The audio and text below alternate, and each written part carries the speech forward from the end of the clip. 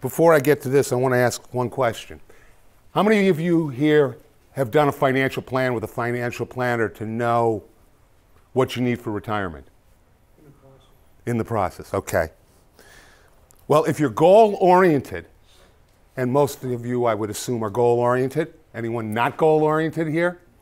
Then why wouldn't you first find out what it is you need to comfortably retire and to do whatever legacy you want? Because the idea here is to figure out, okay, what do I need to retire? What are my other assets? Then where's the business in comparison to that?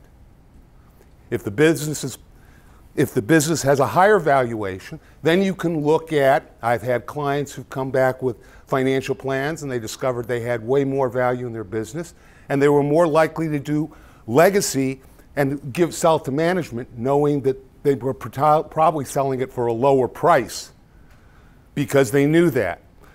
So the idea here is, and if you're not positive, how are you going to get there? How are you going to grow your business to get to that number?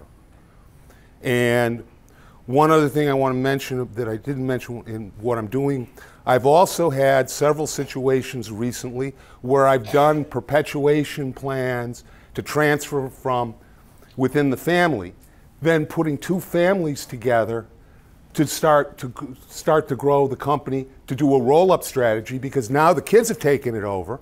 How are they going to grow the business for their retirement, assuming they're also paying the senior generation?